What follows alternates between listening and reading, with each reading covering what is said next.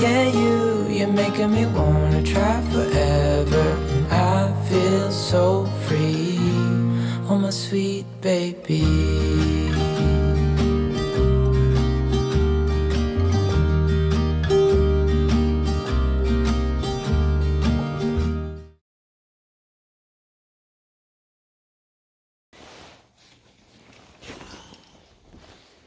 Family, welcome back to another vlog.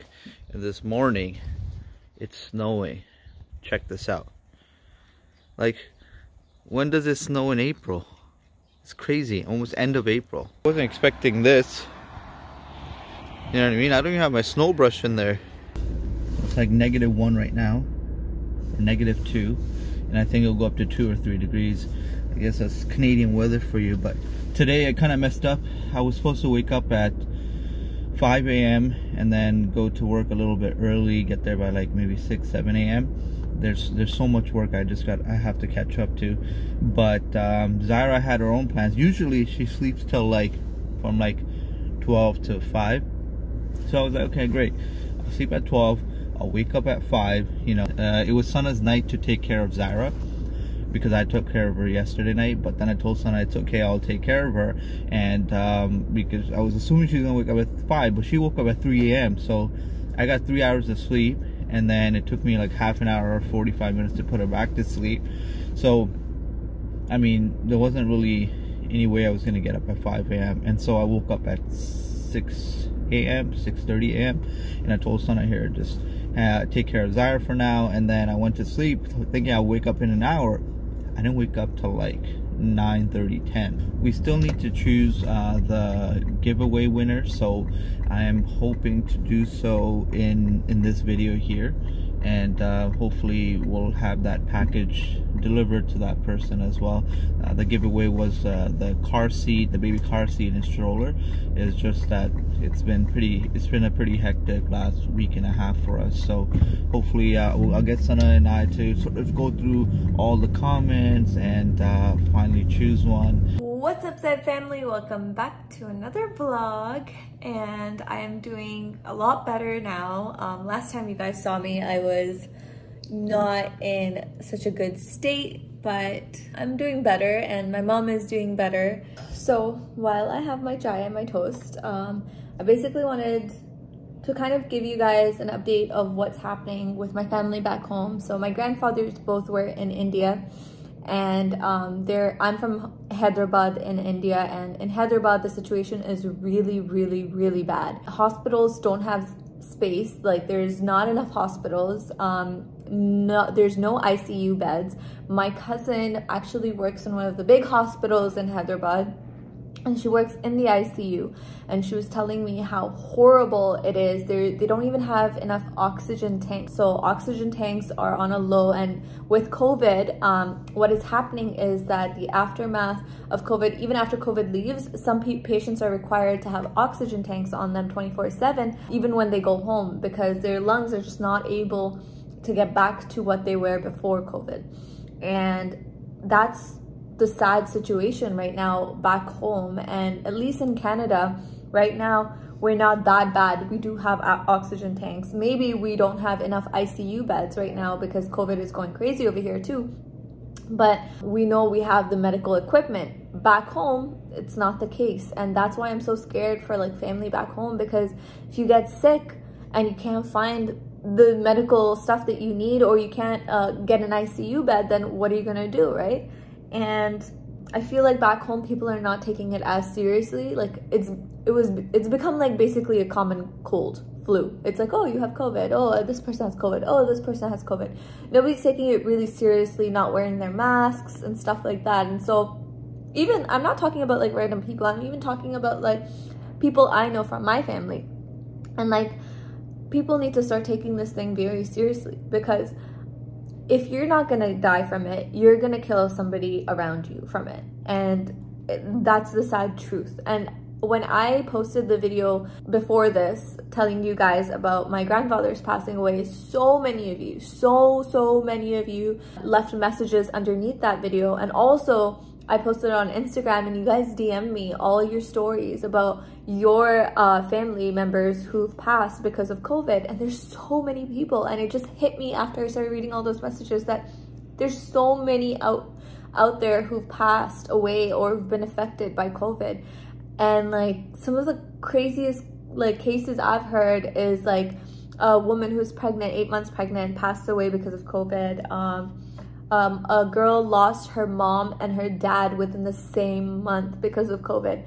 It's so sad, and like it's messed up, you know what I mean? And we're living in this reality, and we've been living in this reality for a couple of months now. Like actually it's been more than a year now, and we might be living in this for another year, who knows? And I feel like we all want to just be done with it and just like get back to our regular lives and just not have to deal with the lockdown, you know, go back to seeing each other and doing our regular stuff. But the virus is a real thing, and it is killing people, and just because you haven't been through it doesn't mean you're invincible. And I kind of like had that mentality that, oh, like, you know, I'm so done with it, I just want to get back to like our regular life. But I took a step back after I lost my grandfather, and I was like, oh my god, like who is it gonna take next? And I want to be careful because obviously I have a little baby, and like there's so many women out there who have children, who are pregnant,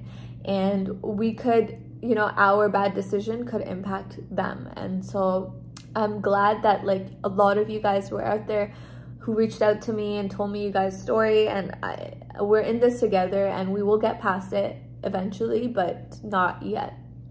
And yeah, I just wanted to kind of give you guys that update, and thank you guys so much for all the prayers and duas that you guys sent, and all the sweet messages that you guys left me in the last video. It's really touching, and if I keep talking about it, I'm gonna start crying again. So yeah, let's just end it there. I'm getting the house ready for Mama and Papa Zaid. They're coming back from Pakistan, and so I'm just going to start organizing the house a little, cleaning it up for them, and maybe stocking up on groceries, what they like and stuff. So basically when they come back from Pakistan, they have to quarantine at a hotel for 3 days. That's like a rule in Canada right now. So they'll be quarantining in a hotel for 3 days, and then what happens is when they land, they get tested for COVID, and then they have to wait 3 days in the hotel, and once their result comes out negative, then they can leave the hotel. If it comes out positive, they have to continue staying at the hotel, I believe. So yeah, that's basically it. They're gonna be here soon, and they basically cut their trip short. I'm glad because I've heard a lot of stuff about Pakistan and India. Their COVID over there is rampant, and like everyone's getting sick, and it's just crazy. And even in Canada it's pretty bad, but you know, at least they can come back here and get their vaccines. So we're gonna book their vaccines as well, so they can come back and get it. And as soon as the vaccine's available for people under 50, then Usama and I are gonna go get it as well. So yeah, that's pretty much the update of what's going on right now.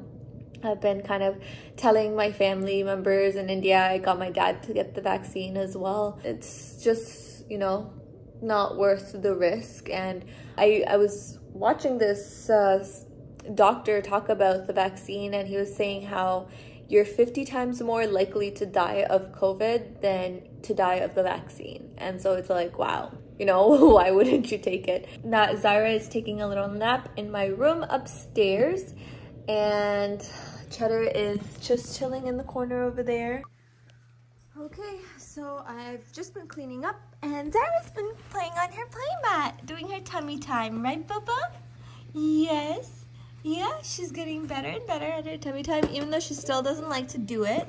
She always flips herself over just to avoid doing tummy time, and then I have to flip her back. And so she like will stay like this for like maybe like a minute or two, and then she wants to be flipped over. Look at that. Are you tired already? Are you tired already, Bubba? Are you tired already?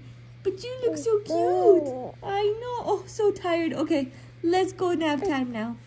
Nap time now. Nap time now. Yes. Hi. She's like, turn me over. Okay, let's turn over. Alright guys, so I just got to the office and I wanted to really show you a few pieces I've been working on. Basically these pieces have just been casted, meaning they haven't been, you know, polished, or, you know, the diamonds haven't been set, that sort of thing. They're in a very rough stage. If you're wondering what the casting process is and where it falls in the manufacturing process, it's essentially the third step, I would say, because the first step is taking some reference pictures or a sketch and then making it into a 3D sort of model on software that we use, and that software will give you a rendering of it, videos of it. That way you can see how this piece will come out. You can get a general idea of how these pieces will come out. So we take your imagination and kind of replicate it on the computer, and then basically what happens from there is that we will take that 3D model and do some 3D printing with it to make a mold. And then the next step after that is we take those 3D printed molds and then do a casting process, basically where we pour the gold, silver, platinum into those molds to give you that rough like shape of the jewelry, if that makes sense. Alright guys, I just wanted to show you a couple of things I'm working on. This is a stone that we're going to be setting in a custom made band. That's in the works right now. Beautiful stone here. And then we have a couple of things. So these are little charms that are going to go on to basically an 8 charm necklace. That's in the works, so I'll keep you guys updated on that. This one's going to have little tiny stones in there. It's going to look like an evil eye once it's completed. This is also an Arabic necklace that's being made, and I do have the chain here, so we're going to assemble this, polish it. These are all pieces that have not been polished yet. So what's happened here is we actually do a quality inspection, and this one failed the test. So this piece for a client was being set with diamonds, and we found some structural issues with it, and that's why it is actually in 2 pieces. When we did some testing with it, just make sure it's strong enough, it wasn't. So instead of just welding this back together and doing like a half-hearted fix, what I decided to do was make a new one. So this is going to be a much stronger, better built ring essentially. So we crafted it better, we made the joining point stronger. I just want to make sure, you know, my customers get the best of the best. So that means that we have to redo it all over again. That's definitely what my team here at Zaid Jewels ends up doing. So we tend to inspect it, and if it doesn't meet our quality standards, then we don't ship it out to you. In this case, we had notified the customer that was the case, and they were more than happy to wait for the new ring that we're making. What's up, little baby?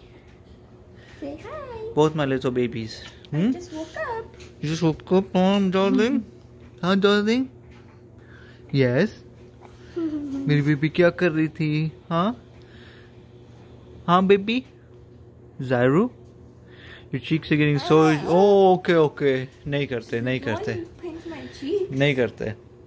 You can pinch them. So basically, you've been cleaning up, getting ready. Yeah. So basically, we have this one area where Auntie had cleaned it and left. And then I packed mostly my stuff here. This is Usama's stuff from his old office that he kind of brought and put it here before he takes it to his new office.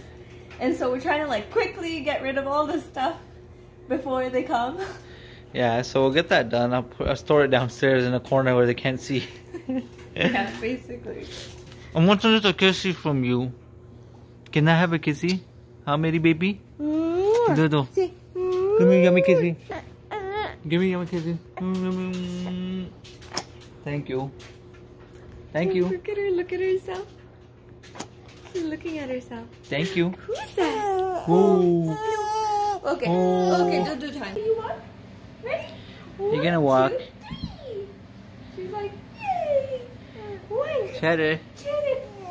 2. Yes. Yeah. Okay. No more. Oh, because she do the bubble, my little baby. Too much walking today. I know. So happy. Jumping one. Happy. She's so heavy, my arms and my Yeah, she's getting heavy now, right? So The stuff I've been hoarding in the house for the last little month or so, but I'm going to be taking it to the office. So, Mom's going to be happy to see this. Okay guys, so we haven't picked a winner yet for the stroller, so we're finally gonna pick one, and we picked, by the way, before I tell you guys who won the giveaway, it was really hard picking one person. I read through all you guys' comments, like we were like so indecisive. That's why this morning I was like, I kind of regret doing the we'll pick. I'd rather just do it randomized next time. I know. Because they're so like, you know, like, I don't know. I felt like we had to give everyone something, you know, but we just can't do that. Because it was like some of the comments that you guys left, and like, you know, some people really needed a stroller. Yeah, a lot of emotional. People really needed a stroller and a car seat, and I wish we had more than one to give away. But yeah, so the winner for this car seat, we'll do more giveaways in the future, inshallah. But the winner is JMS Family Only. That's their YouTube name, and the Instagram handle is Conversations About Autism. And I'll read you her comment. It was very sweet. She said, I would love to win the stroller and car seat since I'm 3 months pregnant and I have a 7-year-old daughter who has severe autism.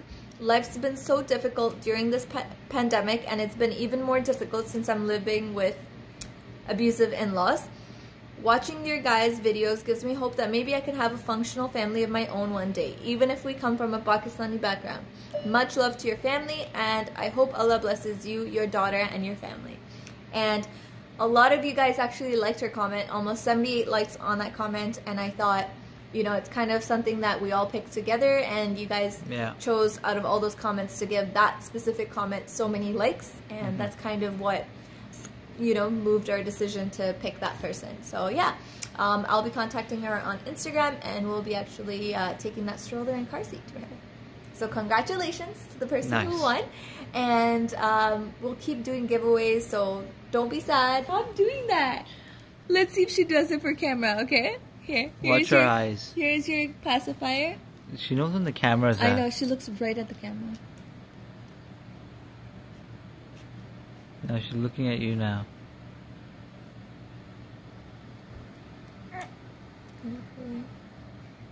See? There you go. Stop it, Zara. Don't do that with your eyes. She learned how to cross her eyes together, and now she won't stop. No. Every time I give her the pacifier, she does this.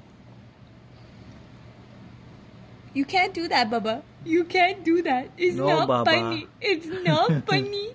Don't scare mommy like that. Don't scare mommy like that, please. Hello. You look so cute in yellow. Time to finish cleaning? Yep. Laiba will. This one will be with Laiba for a bit now. So, Usama, what are you about to do? Well...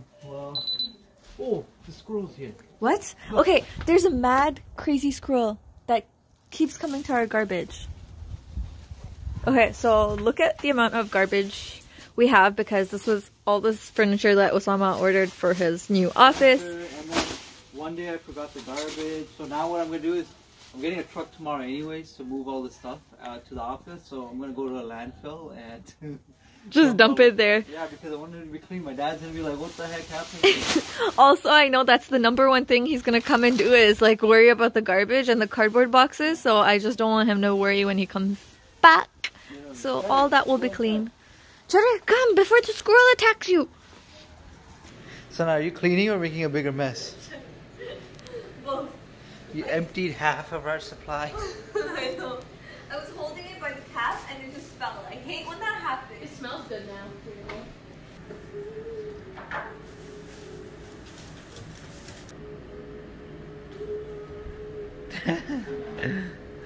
He's playing with it. Playing with it. Yeah.